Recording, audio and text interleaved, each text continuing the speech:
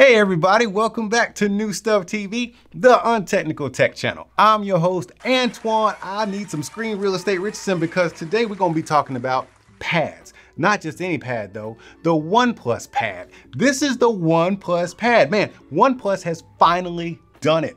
Hey, I got a question for you. Do you still use a tablet? Is there still room in the tablet space of all things tech? Do people still buy them? I do. I have a confession to make. I actually have 2 tablets, but now I got 3 because the Oneplus Pad is in the building. This is their first ever. And it actually it almost completes something that I thought OnePlus was missing ever since I got a chance to try out the OnePlus 11 and the OnePlus Buds Pro. And that is an ecosystem. We now have what I would call an ecosystem amongst these three things.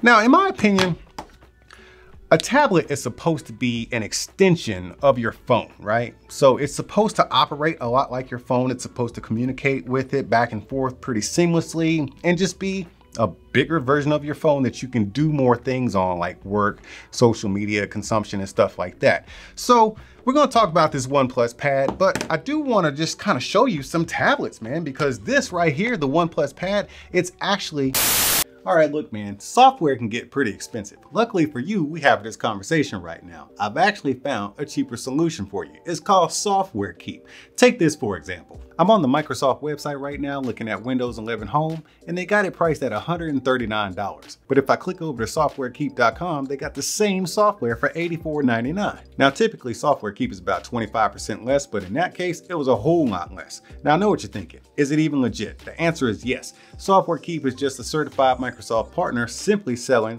genuine Microsoft programs for less. They also give you lifetime or year-round protection on all your purchases, whereas Microsoft only provides you monthly or yearly subscriptions. Software Keep also provides a lifetime product guarantee and a 30-day money-back guarantee, whereas Microsoft has a no refund policy. So if you don't want to pay those higher prices, you might want to head over to Software Keep and take my 20% off code with you. That way you can save even more money. Now that's enough about that. It's time to get back to our regularly scheduled program.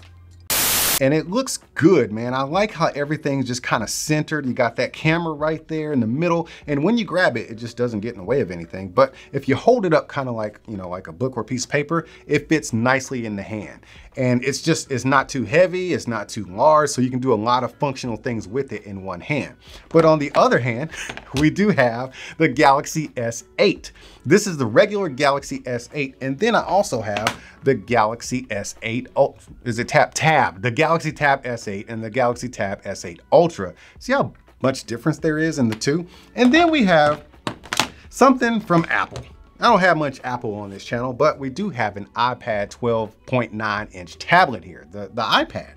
And let me just kind of show you how that looks up against this 11-inch OnePlus Pad here. So yeah, we got some size difference there, but it takes on almost the shape of an iPad. But the 10:7 tablet size gives you a 7:5 screen ratio, so it's really comfortable in the hands. It's almost book-sized, but it's got the same thickness, but it's about 45 grams heavier than the Galaxy Tab S8, which I showed you just a moment ago. It's got high-quality build materials with a great fit and finish overall. When you feel the buttons, you're going to notice that they're really solid. The placement is good, but there's no fingerprint scanner on the power button, which is kind of a downside to me. Going back to the screen size, it's got an 11.61-inch screen, and it's got some comfortable bezels around it, so it's comfortable to hold and portrait a landscape without any accidental touches. The colors are rich, but you also get real as one of the color mode options, which looks gorgeous to me, so I just keep it on that. The only biometric security is face unlock, so you do have that instead of a fingerprint scanner. The screen gets bright enough outside to use in the shade, but in direct sunlight, it performs exactly like the Galaxy S8,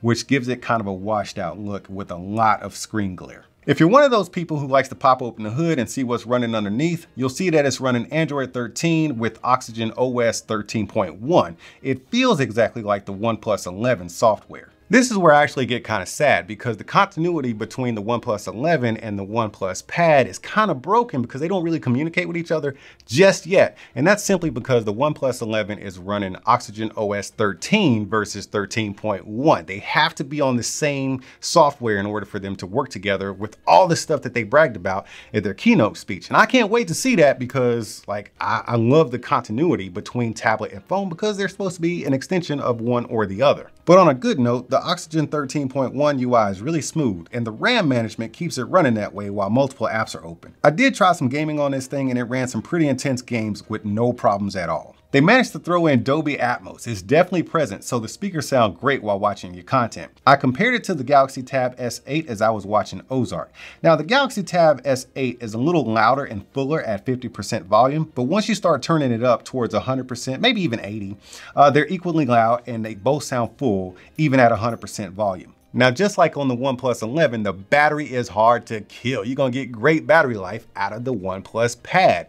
Actually, it's got the same SuperVOOC charging because it comes with the charger and the cable in the box. Oh man, I love having that. Like, they don't really do that no more these days. But you can get this thing charged up from like 1% to 100 in less than an hour. Rear-facing cameras on tablets are never really my thing, but they both definitely get the job done. You get up to 10 times zoom on the rear 13 megapixel camera, but that front-facing camera is what I'm concerned about because I use it for meetings and stuff like that. You get an 8 megapixel camera and it sits at the perfect angle when it's docked in that keyboard for video calls. Now, bringing up the keyboard case, it has a premium build and the keys are very tactile and have decent travel with a nice clickety sound. The 10:7 tablet ratio allows for the keyboard to have a ceramic trackpad, which is something you don't get on the Galaxy Tab S8. The pen is a great addition too. It's built just like a pencil. In fact, it's built a lot like the Apple Pencil. And there's a flat space carved out for it with inductive charging right on the OnePlus Pad. This tells me that the pad was built with the stylus in mind. However, the feel of it across the screen feels super slippery, like plastic on glass. The OnePlus Notes app is pretty good and it really gets the job done. But it's got a long way to go before we can start comparing it to Samsung Notes, especially how it takes advantage of the S8's S Pen. The OnePlus Pad is the company's first ever tablet, and I think it was a necessary product to build out the ecosystem. I really enjoyed using it because of its shape, size, and weight. It's an easy yes for me as far as getting access to what's in my wallet. As long as they promise to build out that community and continuity between the OnePlus 11 and the OnePlus Pad, they've got a loyal customer in me. So Raylan, what do you think about this new OnePlus Pad, huh? What you think about it? Well, I think Raylan approves. I'm no expert in this kind of stuff, but what I do know is when Raylan gives his approval, it is what it is. Now y'all keep being good to each other and we'll see you when we see you.